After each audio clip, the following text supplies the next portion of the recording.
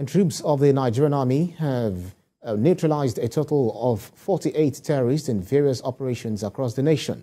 The Director of Defense Media Operations, Major General Musa Danmadami, who disclosed this to journalists at the Defense Headquarters in Abuja, said at least 974 terrorists and their families have also surrendered to troops within the last 2 weeks.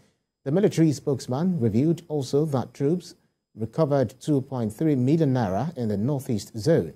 Major General Danmadami said troops in the past 2 weeks, both kinetic and non-kinetic operations, were conducted in the various theaters of operations with significant outcomes recorded.